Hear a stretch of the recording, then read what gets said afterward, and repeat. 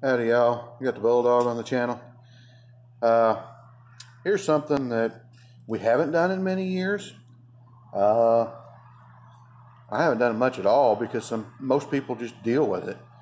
But this guy doesn't want to.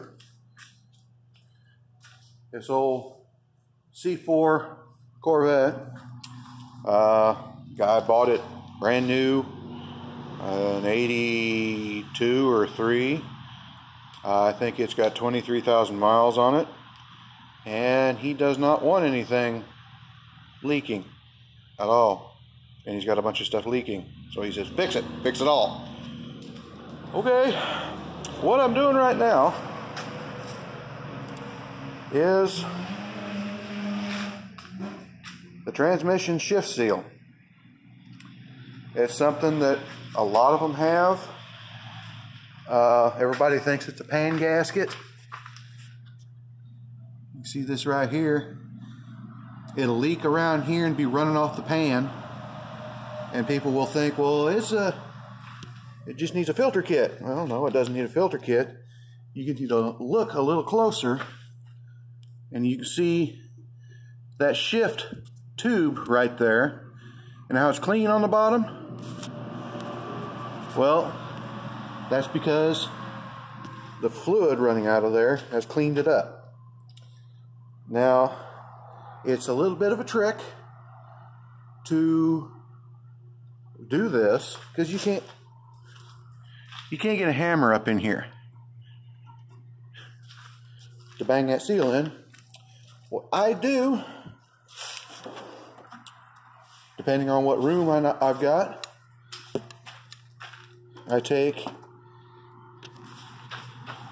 a socket that's the size of the seal or a freckle smaller. Let's see here.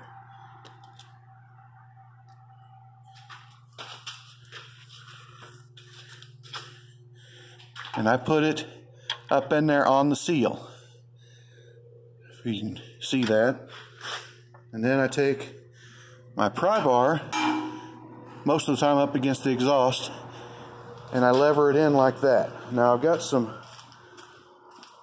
goop, whatever you call it. It was given to me by a customer many years ago. We were putting some stuff in his vehicle, and he says, I don't need it anymore. It's called DP 300. DP, huh? Well, he said it's a sealant that Rolls-Royce uses. Had that for 15 years. And you can see the thing's still about full. You put it on the outside of a rubber seal and press it in, and it slides in nice and easy, and it anchors in there. So that way you don't damage the outside of the seal. That way you don't have a leak going around the seal. Now all I got to do is take my shift shaft here and lube up the shaft and slide it in there and put it all back together. You'll get filter kit and new fluid while I do that. Then we got to put all 4 shocks on it. They're all 4 leaking. That's an age issue, not a mileage issue, a lot of times. And then valve cover gaskets. Again, an age issue rather than a mileage issue. They get old, they dry up, and they leak like a sieve. This has got the 5.7, so for 350, crossfire fuel injection. It's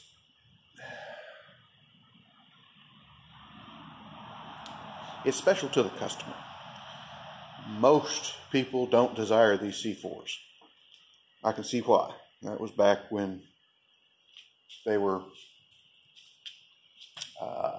trying to compete on an unlevel playing field. You know, trying to make power with all the restrictions in the U.S. But you know, it's not bad. Although to get in and out of it, I have to kind of lean over and crawl out. That's kind of a metaphor for life. When you get to the point where you can afford the toy, you can't use the toy because you can't fit in it. And you know better, so you don't do the tricks that you would have when you were younger. Oh well. Like, comment, subscribe, hit your little bell notification, share it around. We'll talk to you later.